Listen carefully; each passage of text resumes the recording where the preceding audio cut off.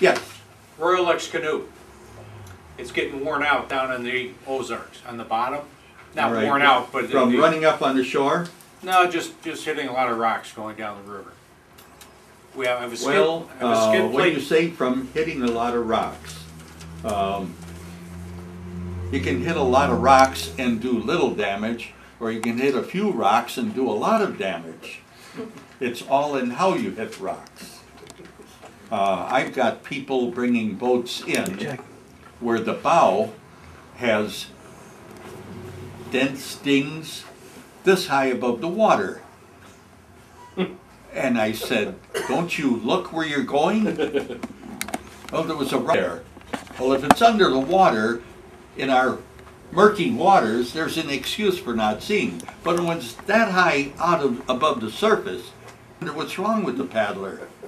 But on the bottom, eventually you get enough scrapes, and the ABS, the strength layer of the Royalex, is protected from ultraviolet and that by a paper-thin layer of vinyl. And if you wear through that, then the sunlight can begin to degrade the Royalex strength layer, which is on both sides of the foam core. This is the problem with a lot of people who have the nasty habit of running the bow up on the shore so the wife can get out dry shod. Not a good idea, because you grind through that paper thin layer. Then when you put it up on top of the car, that worn spot exposing the ABS is exposed directly to the sunlight. And there you should give it a coat of paint, anything to keep the ultraviolet from hitting the material, see? Now, in the old days, what guys did, they bought Kevlar skid plate kits. And you take this Kevlar felt and you lay it over there, and this smelly resin that they use to glue it on, it's a messy job. And it's kind of expensive. We've got a new solution for that now. Something just came out on the market. And I guess I'm the only one in the area that is putting this stuff on. But I've got a canoe in the back that I put it on. You guys can take a look at it. But it's a super tough, thin layer of polyurethane. You peel off the layer, expose the sticky surface, and heat it up and stretch it over round the bend, and makes a beautiful, neat job. And this will take a hell of a lot of scraping like that.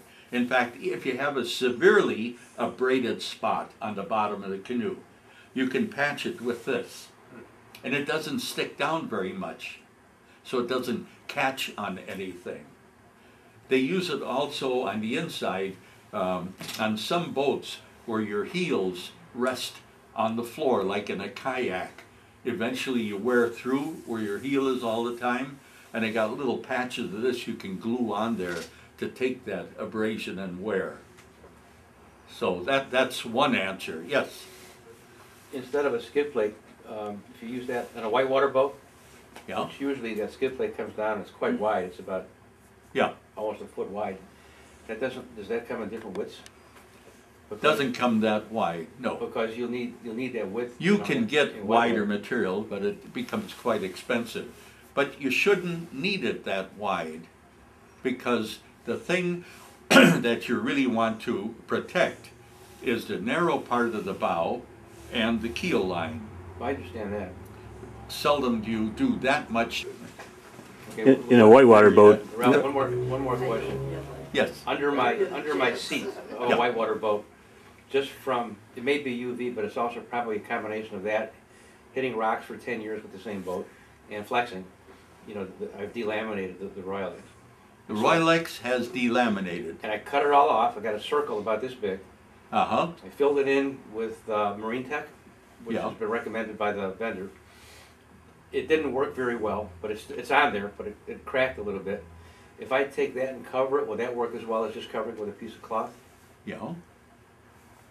I would You need can probably, get a larger piece. I would need probably this much width. Yeah.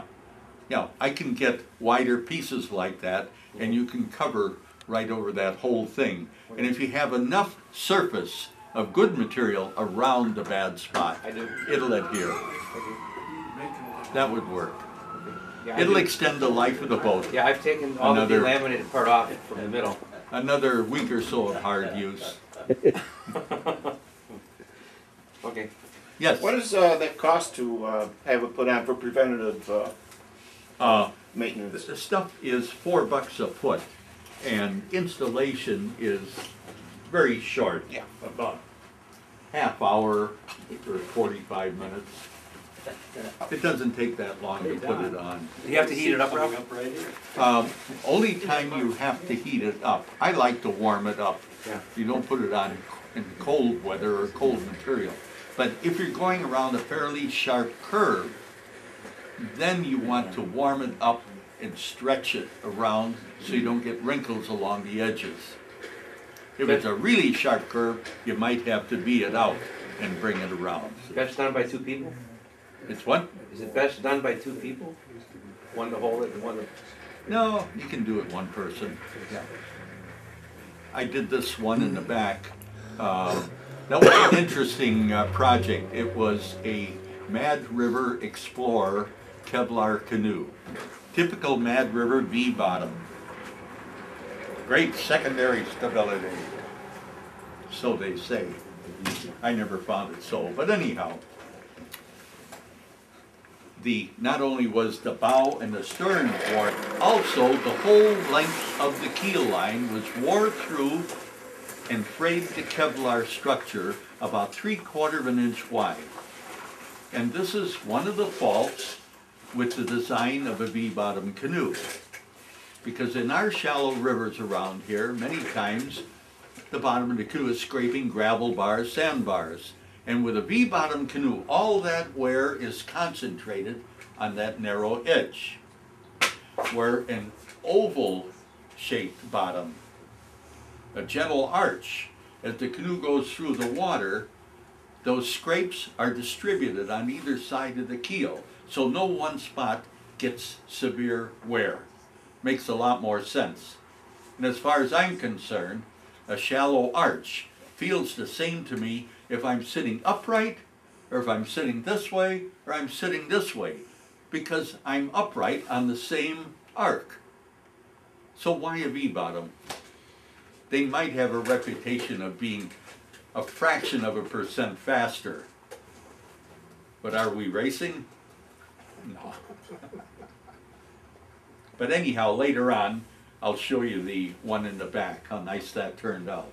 That was really a job. That canoe was in sad shape, and the gunnels were totally rotted, so I replaced all the gunnels. I put new decks on, new seats, new seat hangers, repainted the floor portion of it, and the outside was so badly scraped and horrific, I just put a coat of paint over it.